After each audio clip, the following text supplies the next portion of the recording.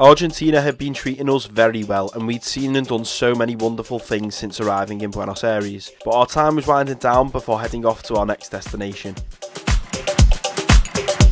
BA is one of my favourite cities in the world, and a big reason for that is the incredible cuisine. There is so much on offer when it comes to food and drink that it meant our stomachs were never empty.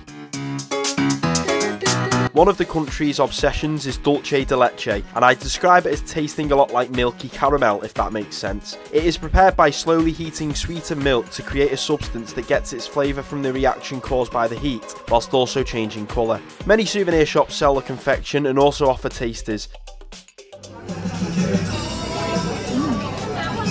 I also got some on a freshly made crepe, which was so nice. One of the first places we stopped off at for food was this parrilla, just off to one side of San Telmo Market, tucked down an alleyway. Parrilla is Spanish for grill, and in Argentina, the world's meat-eating capital, they go big on cooking and have various meats to choose from. This was just a quick snack pit stop, so we decided on a spicy sausage hot dog and loaded it up with a hearty helping of chimichurri. This was also the parrilla where we got the crepe, and they also had a bar, so if you fancy stopping off for a drink, you could do just that. Speaking of drink, Argentina is no stranger to a fine selection of alcohol. If you're heading to Buenos Aires and you like your beer, then you won't be disappointed with local brew Quilmes, which is sold pretty much everywhere and often in these big bottles, which is perfect for sharing. But quite possibly the nation's most famous liquid export is its red wine. I'm not a massive fan of still wine, but I did try a glass and Gab really liked it, so it's definitely worth a try. She especially liked the sangria, which we got at this beautiful restaurant called Boca de Toro. The food and staff are great in here, just look at the patatas bravas. The food is that good in Buenos Aires that even the not as impressive dishes served in touristy areas are still pretty great. When we visited Caminito, the street of colourful houses frequented by visitors, we went to a restaurant that was a tourist trap as they had traditional tango dancers on stage to lure people in, as well as a fairly simple menu. I got the basic bitch order of cheeseburger and fries, and although not a fancy dish, the burger patty was legit meat and was so nice. Even the cheap stuff in Argentina is unreal.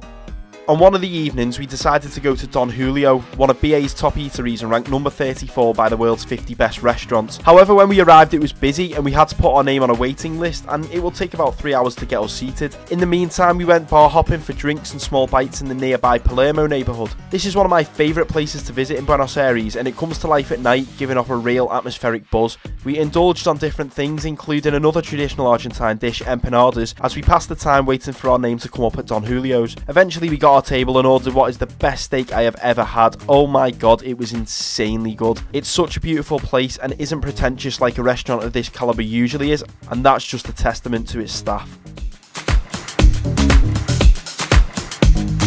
There was plenty more that we consumed in the city, but eventually it was time to head back to the airport. We'd flown with Norwegian to Ezeiza International Airport, but this time we were flying out from the smaller Jorge Newbery Aeropark.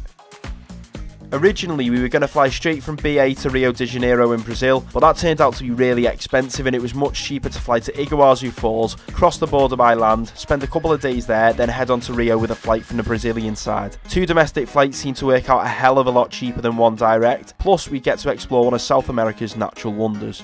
However, there was the small matter of getting there, and we booked our flight to Iguazu with LATAM. They're a big airline that predominantly serves Latin America, and I was intrigued to see what flying with them would be like. But when we turned up to the airport in the early hours of the morning for our flight, there were no staff on the check-in desks, and along with hundreds of other passengers, we were stranded. There were no LATAM or airport staff on hand to let us know what was going on, and people even began to clap for attention as we were growing restless and being ignored.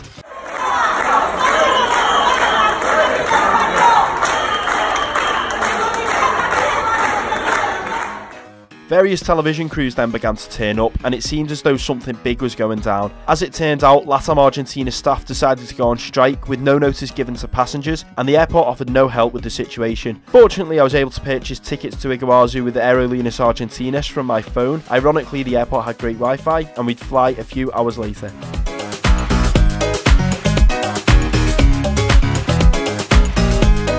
It was a wasted day for us, unfortunately, but we eventually arrived at our destination and took a taxi from the airport on the Argentinian side to our hotel in the town of Foz do Iguaçu in Brazil.